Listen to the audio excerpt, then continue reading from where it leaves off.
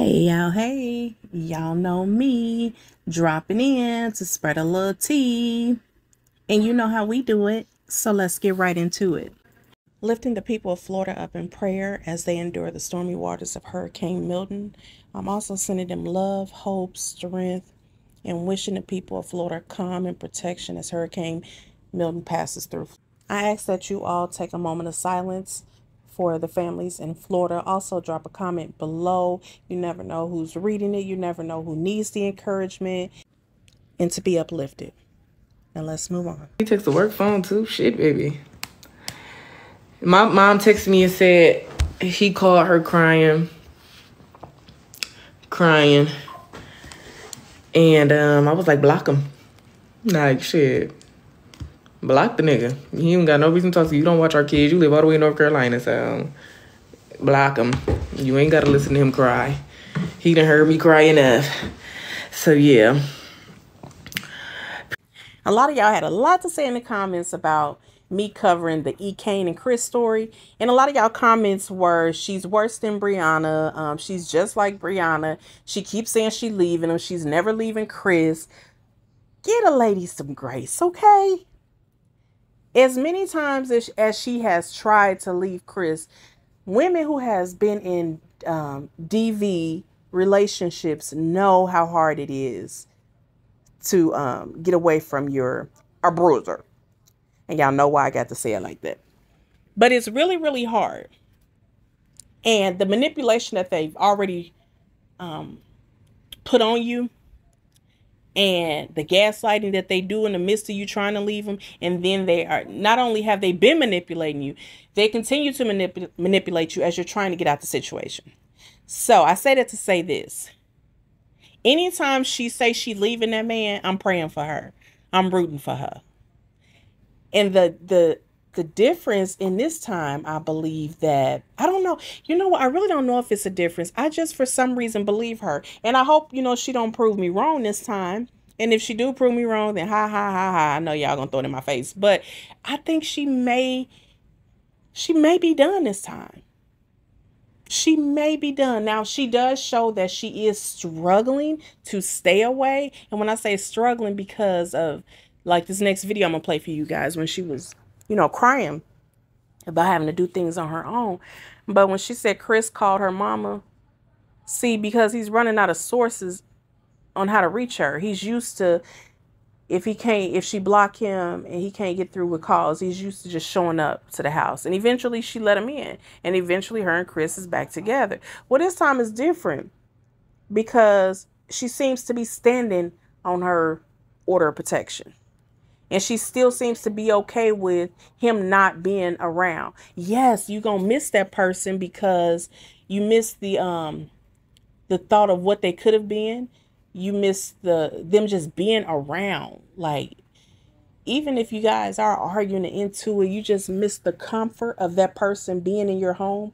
So not only is she losing her baby daddy, she's losing somebody that was once her friend. She's losing somebody that was once her homie. They used to kick it, laugh, have a good time. She's losing her lover. She's losing her partner. She's losing more than just her baby daddy. So this is like, she's grieving. She's going to have to mourn for a while. And I don't want to say, the only advice I can give Ekane is, sweetie, just keep going.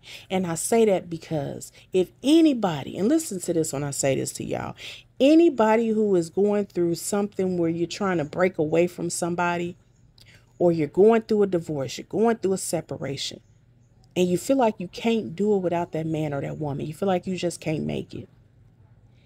If you've ever lost somebody close to your heart and your soul, and that person has passed on, and you still here, and you still making it, then know that you can start your life over without that spouse. Because if you can get through losing someone that you no longer see on this earth, then you damn well can get over a breakup.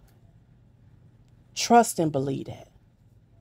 Okay, now let's get to her next video of when she's going through her different emotions. And I believe this was part of her grieving. Check this out. It's hard. Just gotta do it by yourself. So it's just hard, but I'm doing it. Doing it though.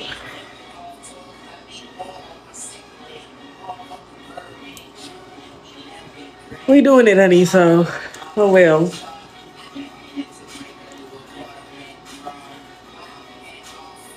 And then, you know, the constant reminder, like, well, y'all don't know because y'all like, I don't know. It's just a constant reminder when you seeing like the person you used to know. And like, here's where she's starting to feel that guilt, where you start to kind of feel sorry for them and you start to feel sorry for yourself and you get into this sadness. But ladies, go through it. Don't try to go around it. Go through it, sit through it, and continue your mission. Continue your healing journey. Because a person that has continuously showed you who they were, that is who they are. And I'm just sending all the prayers Ekane way that she can stay away from that man, because he is no good for her nor her kids. This is a body cam of Rich Homie Quan's girlfriend. Once she called 911 and they showed up, they kind of interviewed her, asked her what was going on. Y'all take a look at this video and let me know what y'all think. His girlfriend. What happened? I left to take my son to school this morning and he was laying on the couch. But I seen like nail all over the floor, like he had knocked over something, like he was trying to get somewhere to sit down. I don't know. Those guys will sit down. So, what? when I left, he was still awake. I checked on him and I put a blanket over him. I came back. I'm like, okay, he's still good. I left him there. He'll usually just get up and come in the room. So after that, I woke up around 11. I come in here. I didn't feel his pulse, his heart, or anything. So when he saw him the first time, was he breathing? He was breathing, but he was breathing hard. It was really hard, but you didn't think nothing of it. No, I didn't. He was just asleep. Does he have any underlying condition or anything? No, not that I know of. He's never been having to put on medication, hospital, or anything. Okay. So you said last time he went out, you said he went to the club last night or something? No, he didn't go anywhere. Okay. He didn't go nowhere. So he didn't go nowhere. Okay. So what you say you came in, he was laying on the couch? Yeah, when I came out the room, our room is right here. He was laying on the couch when I took my son to school this morning. Okay. He was good. I came back, he was still good. Put a blanket over him. Did you talk to him by any chance or anything? No, we didn't talk. He was just asleep. So I left him there, put a blanket over him. And I got up at 11 and I come in here, I feel his face cold. And that's how I knew if he was breathing, because his earring was moving, because his pulse. Yeah, okay, it's supposed to. Okay. All right. So, they're working on him. So you say he was foaming out the mouth? Yeah, I turned his face over and I seen like. Do you see anything? Maybe anything he might have taken or anything like that? No. Okay. All right. Thank you. What's your name, ma'am? Amber. Amber. All right. Just give us a second while they're working on it. Okay. Ready to best. We'll do whatever they can. All right. So anybody? I mean, what was he doing yesterday? He wasn't doing anything. Did he eat anything? Yeah, he ate yesterday. Okay. Don't get me wrong, I'm not trying to be the judge and the jury, but I tell you what, I am going to judge her actions on this video. And it is bothersome. It's really, really bothersome. I really don't know what to think. I didn't see a tear, but, you know, they are saying she could be in shock. We can't determine how someone grieve. I know that. But this ain't looking right to me. It's not looking right. But y'all let me know what y'all think in the comment below. Church, TMZ has gotten a hold of the toxicology report in the Rich Homie Quan case, and according to the Fulton County Medical Examiner, fentanyl has claimed another one. Now, according to the report, Rich Homie Quan succumbed to a combination of fentanyl, alprazolam, codeine, and promethazine. Now, THC was also apparently present in his system, but it wasn't a contributing factor. Well, shout out to Dasher for that update. And I just want to say it's a lot of younger kids that are doing these different type of rugs and mixing things and pill pop. It's just a lot of stuff going on. And I really think that we need to start trying to talk to this younger generation about the things that, you know, they take and mixing all these cocktails or whatever you want to call it together. Like this can go terribly bad. And we've seen it. We see it right here with Rich Homie Quan. Yeah, I was going to get into Peach McIntyre, but I think I'll save that one. real quick, let's sum this whole thing up with, let's end this, let's go out with Johnell. Okay, I'm gonna play a video that one of my supporters sent me. And when she sent it, she said, Harmony, listen to this. He said he's already moved to LA. Y'all take a listen and tell me if you can hear it. Oh, yeah? He's playing basketball. He went back home. And then I moved to LA. Do you want a picture? Oh, yeah. I'm sorry. Oh, go ahead. No, absolutely. I'm well, thank you. I think I should turn this way. I'm going to have to get that picture. Oh, right. Yeah, nigga said, yeah, bro. I just want to move over a little bit because that TV is above They're taking him. Okay, Oh, He really from Philly. Thank you so much. 215-267. Love is Yeah. He already know what they want to see. Here we go. Thank you.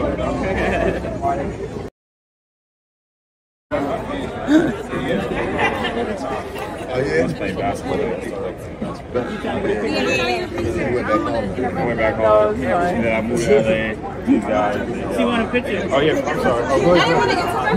Did y'all hear that? The guy asked him, did he move back home? He said, I moved back home and then I moved to LA.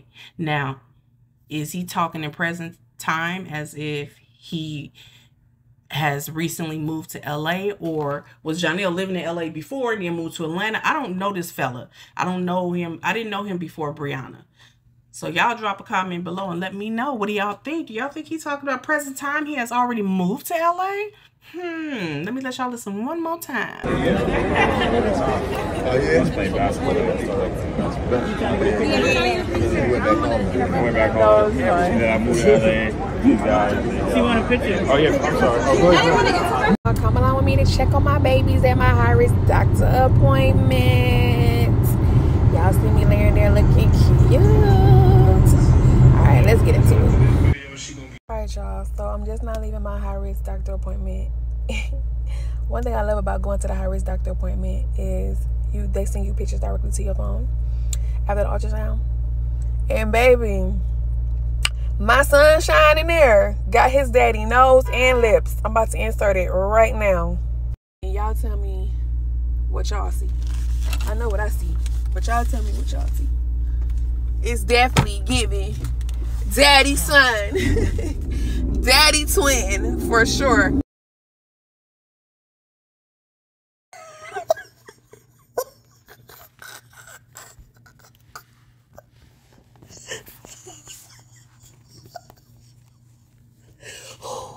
Oh Lord, help me. Oh God, my head. Oh God.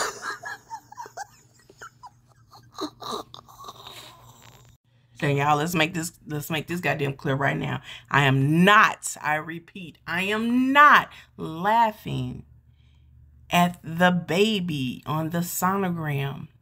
I am laughing because she is trying to convince us that the baby that the baby looks like Johnell. Oh my God, y'all. The baby doesn't look like anything right now but a baby. And it's giving, when she said, what is it giving? It's giving you're trying to prove that he's the baby's daddy. That's what it's giving. This child is so weird. I don't even know what to say, y'all. I'm just gonna leave it at that. And again, I repeat, I am not laughing at the baby in the sonogram, y'all, because we got some silly ass people on this internet. I am laughing that she put that picture up there like we were supposed to know what the hell it was. And y'all know what? She keep talking about her baby Sunshine. That's because I believe it's only one baby and it's a boy. It's her Sunshine. I don't believe it's two, but she always say that the girl is hiding. Okay? Just like I said about Ekane. If she proved me wrong, ha ha ha. But I believe it's one boy. That's just my opinion. And I've been saying that since day one, and that's what I'm sticking to. But y'all let me know what y'all think about this. The weirdest part is I didn't expect her people. I don't know why I gave them more credit than that. I just really didn't expect for them to go in a comment and be like, yeah, he looked like Johnell, you know, the little girl's gonna look like you. I never expected them to do that because the baby looks like it's supposed to look when it's inside of your stomach. It doesn't look like a baby daddy or a baby mama. I'm sorry. All right, y'all. Now after seeing him, y'all put y'all vote in the comments. Do y'all see daddy or do y'all see mommy? Definitely not mommy.